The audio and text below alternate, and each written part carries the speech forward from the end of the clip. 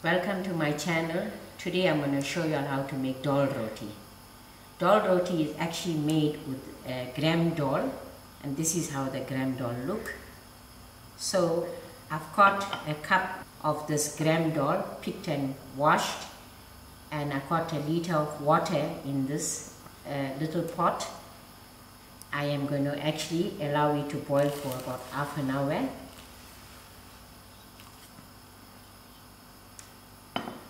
And then I've got a teaspoon of rough salt that will go into the boiling, and then another teaspoon of hurdee to help to color the gram dhal while boiling.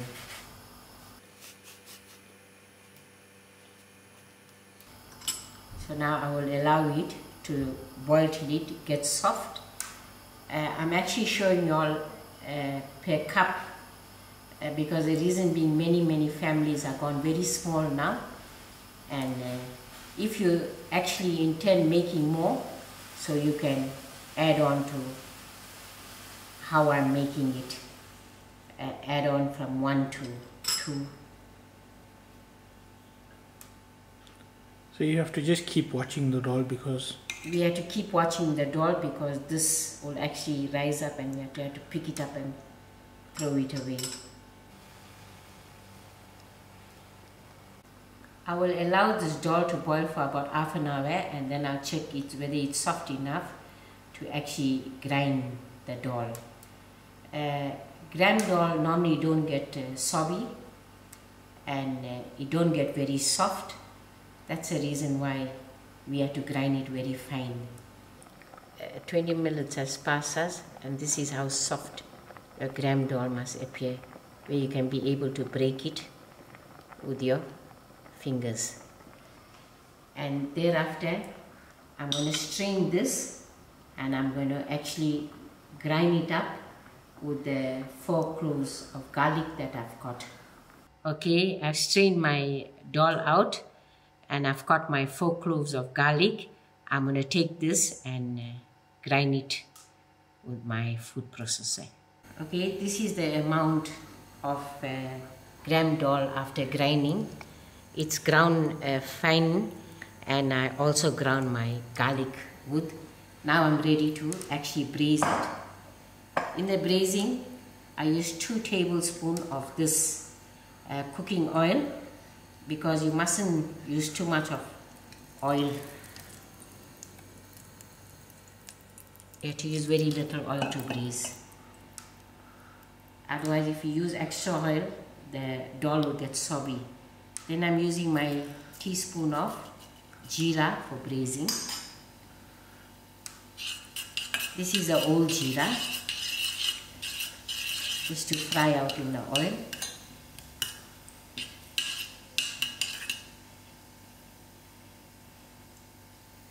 In fact, the jeera actually brings out the nice rich taste of the dhal roti. Don't allow it to burn. The moment if you can feel you can get the smell of the jeera, then you can actually switch the stove off, because it's done. I'll pour it in my dhal, and together I have a teaspoon of mixed masala to add on, and then to bring out more flavor, I got dhania and jeera powder separate, so just sprinkle on. That will bring out all the flavors. 1 teaspoon of mixed masala, 1 teaspoon of jeera dhania powder, and I'll give it a stir, and I'll allow this to cool, and then I'll add in my dhania. Okay, I'm actually mixing all this up with my hands. As you know, the hands do a better job. And then I have my dhania that I cleaned and I washed out, drained the water. drop it in. You can actually add masala to your taste. If you like a nice hot dhal roti, you can actually grind some green chilies and add it on, or some dry chilies.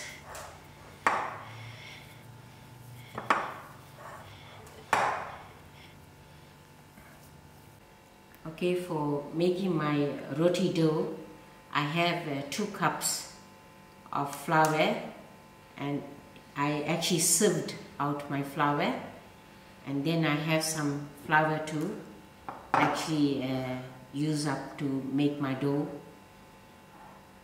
And then I have a 1/4 cup of cooking oil, of which I'm going to add to my dough.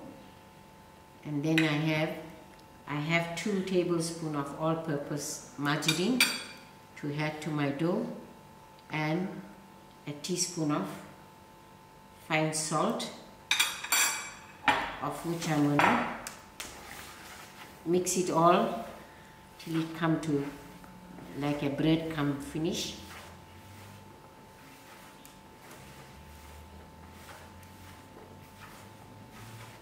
Okay.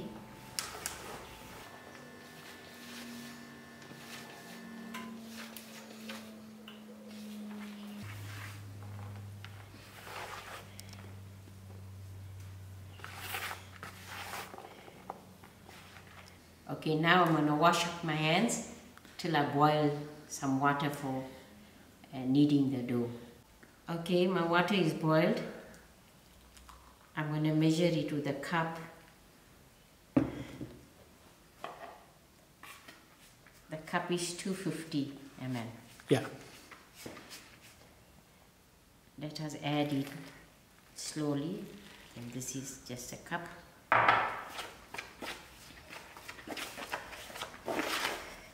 So it's 2 cups of flour goes to 1 cup of water.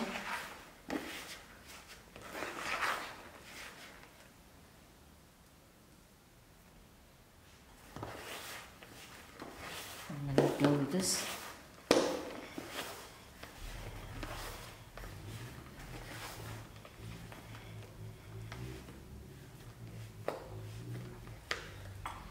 And then I have this extra flour to use to do my roti.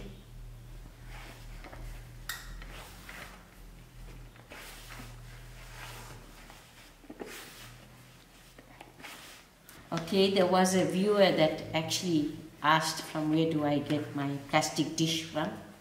They are from Westpac.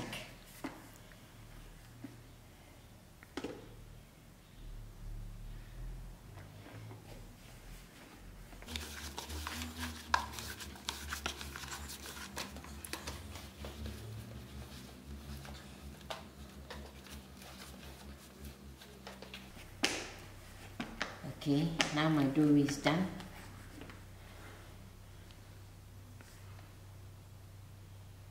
Right. Okay, I just clean wrap my little dough while I prepare my tawa to get hot.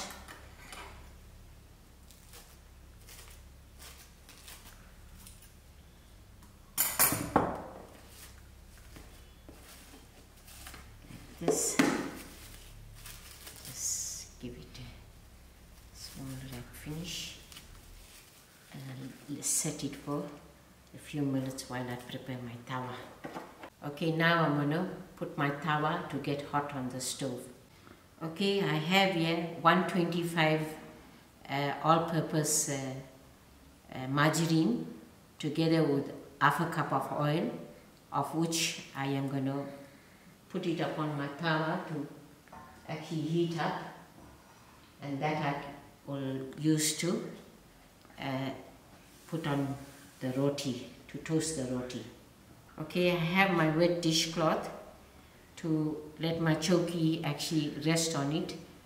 If I don't have a wet dishcloth underneath, the choki will slide upon the counter. Most people can actually use the counter, but I'm not used. Now I will start to roll out my roti. So we take a piece of the dough, and then you can see the size that we like. So this is what I do. There was a viewer said, hey, roti don't usually come round. This is what you must do. On your center of your palm, you must turn it to a very round, like a ball finish, and then press. Dip it into your flour, and this is how you roll it. Press it with your thumbs.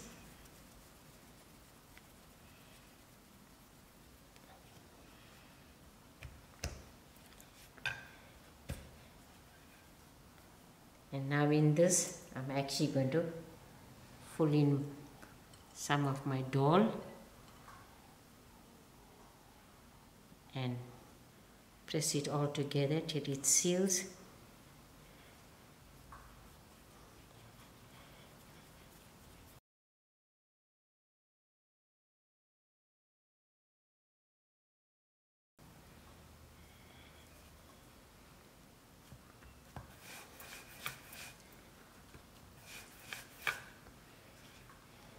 And again I'll dip it into the flour. And this is my rolling pin. This choki belna is actually 33 years old, and I'm so fond of working with it. When I go anywhere for a function, I actually cannot work with the rolling pin. And when rolling, you actually allow your rolling pin to do the work. You don't put any of your strength. You must let it just go round and round. And then you get perfectly round rotis.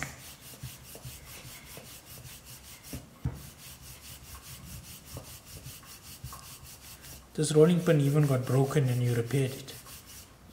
Yes, because I couldn't get another one just like identical. So what I did was, when this part broke, I took dough and I fixed it.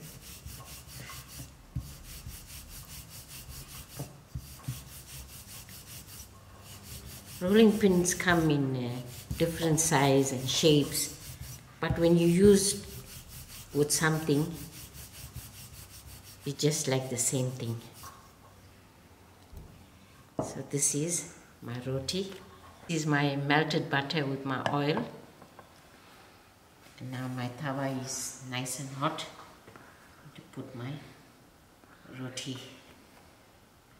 Even the tawa is 33 years old, because when I moved out from my in-laws, it's 33 years. So we had to buy our own tawa and choki belna,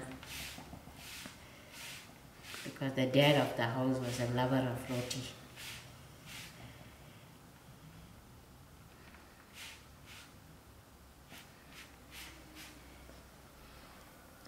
So I give it a turn.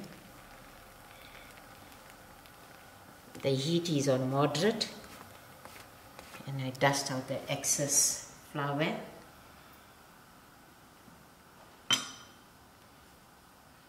After I gave it one turn, I'm actually going to smear the butter and the oil on it.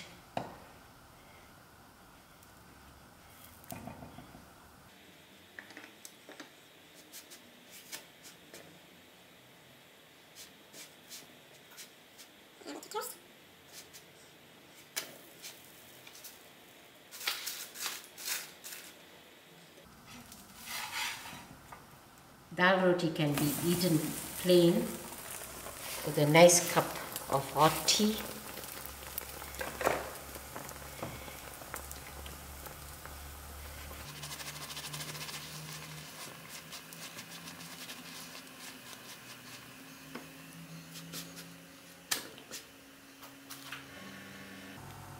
So you can see I turn my roti just 3 times.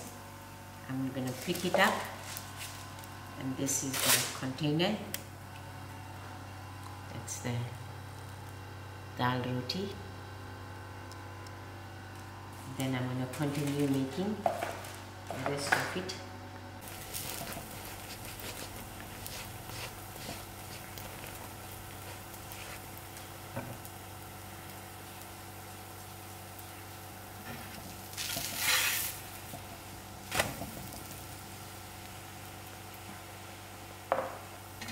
This is done. See.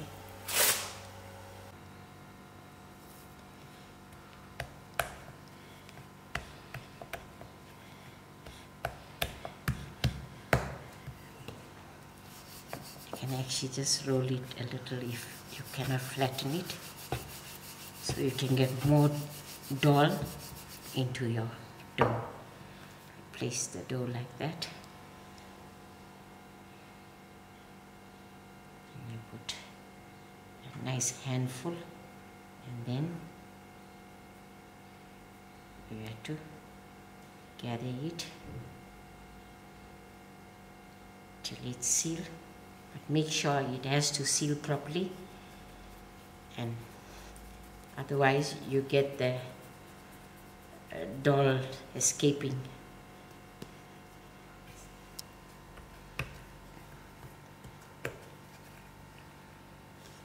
You can use your flour.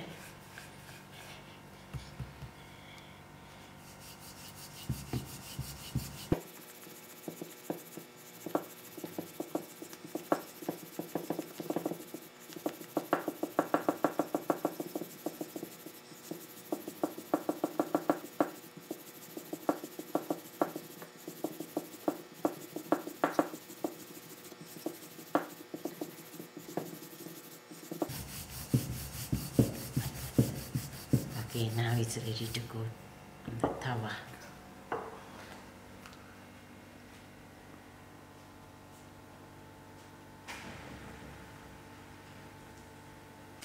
Here you go, your lovely dal roti. You can have it plain with your tea or eat it with the other types of curry. Okay, thank you all for watching.